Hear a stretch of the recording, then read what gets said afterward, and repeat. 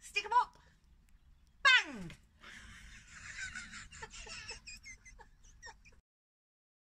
Well, that was my friend Sandra Hart, who is up in the Midlands, and I had to repaint her dragon because the first attempt peeled off after a year and a half. So I went back up to the Midlands and collected it, brought it home, scratched it out, repainted it, took it back up there, reinstalled. Reputation is everything, isn't it?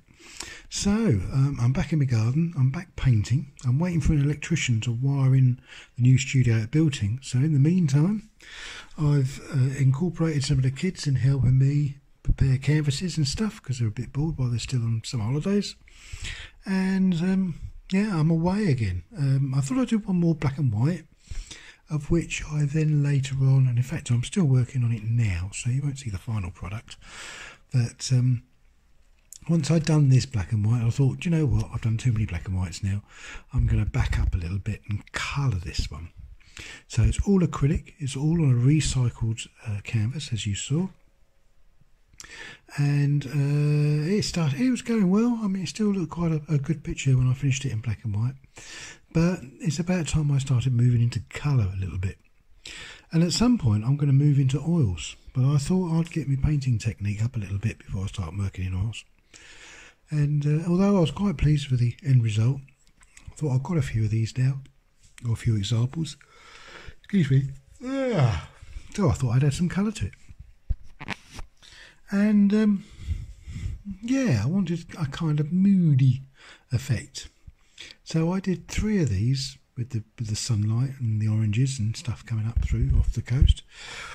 And it's all good practice to sort of hit the same sort of picture more than once. So this is, I'm now on the second one. I prepared 2 large canvases. And again, I had the kids help me mix paints and mess about. And some of them are doing their own paintings and things in the background as well. And I lent them some play mats. And I chucked it out in the grass out in between the houses there, so it's nice and safe. And they were doing their gymnastics out on the grass while I was doing this. So this is where I am. I'm really getting into a little bit of colour now, and I don't know. It's painting is a long way from still sculpture, really. And but I am really getting into it. I must be honest. It's less harmful to myself. I breathe in a lot of dust and I make myself very mucky when I'm sculpting. I have some more commissions on my bench, and as I promised you, I shall. I've got a big one going up at church soon, and I've just started some model making on that. And I might show you. Yeah, I'll add a picture to the end of this, just to give you some idea of what's going on with that. I haven't done very much at the moment. I haven't recontacted the customer either, but I will be in the next few days. I've got a few doctor's appointments and dentist appointments to do and cars to fix next week, so I'm going to be a bit sidetracked a little bit.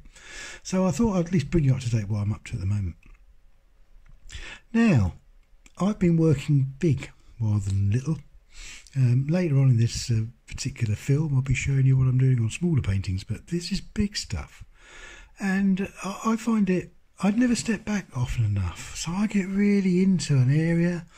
I can slap paint about quite liberally and stuff, you know, and I'm certainly getting through some paint. But I step back and I go, oh, what on earth have I done? And I'm not stepping back enough. I'm not painting at arm's length, you know, and yeah, I just might kick everything out of the shed, you know, and just make it into a painting in the wintertime, make it into a proper painter's workshop studio, because that's kind of what it's all about out there, and I've just filled it up with tools. But anyway, the results aren't too bad. I'm not upset with the results. I think they're a sellable product. I've not only been messing about with I mean, they're the big canvases I had, so I had some other pictures that I'd started as a coloured smaller ones. So I thought, well, okay, I'm starting to enjoy these sunsets, so I'll modify these. I've got a basics there. I've got a sort of a framework of a tree-lined high view onto a beach that's quite a long way away, but I'd already done the sea, so it was all in sort of proportions and stuff. I was quite happy what was going on there. But yeah, I thought I'll add these sunsets and stuff and get in some detail. And now it's a smaller canvas, and I realise I can get around this smaller canvas quite quick without using up too much paint. And again, I'm getting into it. I'm using very large brushes. I used a 2-inch brush on this one to dab some paint on and stuff. So yeah, I'm really sort of practicing my technique with brushes. And again, getting quite into it. And this is something else I've not done a lot with, is to bring the camera right up close to kind of show you what I'm looking at in detail, you know. It's all very well standing back and seeing what I'm doing, but, you know, this is what I'm doing at close range. And I must apologise, I realised after the event that the camera wants to focus on my hand, not on the picture.